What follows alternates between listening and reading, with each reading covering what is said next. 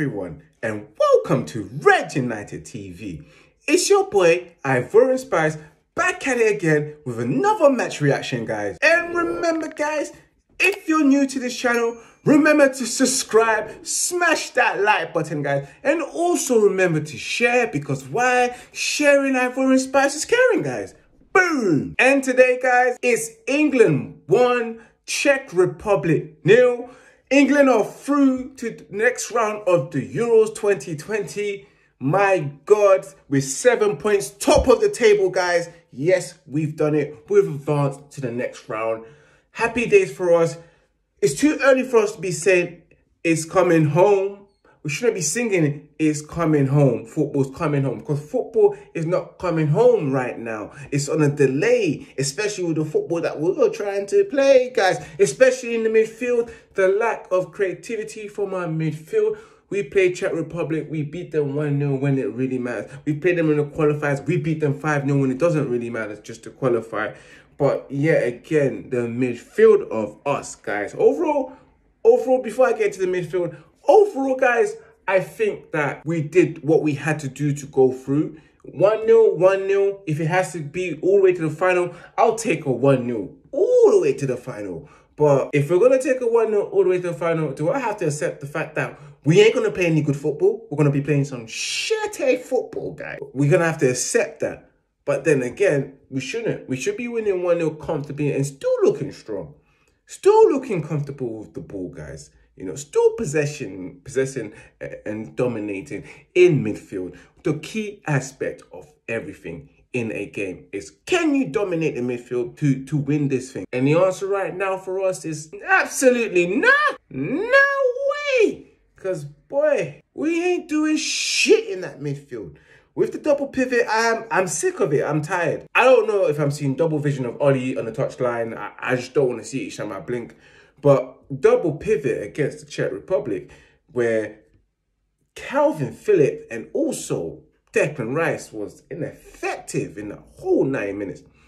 I understand you want to be solid at the back. I understand that. Solid in midfield. But pick the right players who can play the forward passes and pick balls. And also dictate tempo. It is so important. Every other team has midfielders that can dictate tempo, but England doesn't. Let's go straight into that game, guys, because in that first early 2 minutes, Sterling did hit the post, and I thought England was doing better than it was last time against Scottish. They looked more energetic, guys. England was looking lively in the first 20 minutes, and then after that, Jack Grealish, of course, my, thank you, Jack Grealish, because Jack Grealish was exceptional in the first 20 minutes, drawing fouls, doing what he has to do. Again, with the ball, absolutely doing something with the ball, which was what we needed compared to the previous game with Phil Foden trying to cut in and etc. Sterling trying to cut in. Someone that can do more with the ball. With Grealish crushing the ball for Sterling to head the ball. Guys, let's remember this. Czech Republic are a hugely tall team, and the shortest guy in the team, Sterling, scored a header. Deep that, guys, because it don't make no sense. It really does. It's like the time Messi scored a goal, a header against Manchester United. It made no sense, but he defied gravity. And yep, with Sterling making it 1-0, England leading at half time. Second half, as always, guys, England doing F4 with the ball. Guys, lack of creativity from that midfield. Declan Rice, Calvin Phillips. I was just thinking, Gareth Solskjaer, you should be playing Jude Bellingham, who's way better on the ball and also equally good going forward and also defending. He's a Steven Gerrard-esque, you know. What he's done for Borussia Dortmund this season and also winning the league title shows that he's far ahead Declan Rice and also Calvin Phillips. He's playing Champions League football. They don't do that. They really don't. And I also thought that this guy is not going to play Sancho. Someone that's got double assists and double goals. Someone that's creative for the last 3 or 4 seasons. Like, you know, someone that has 19 goals of assists. You think England would need that. But this guy, our manager, doesn't see that. But for him to play 8 minutes, I thought he should have played more, guys. Guys, let me know what you thought about that. England winning 1-0 and only 1-0. Nothing else to come after that in the second half. Although Henderson had got a goal disallowed for offside goal, England did nothing. Nothing at all.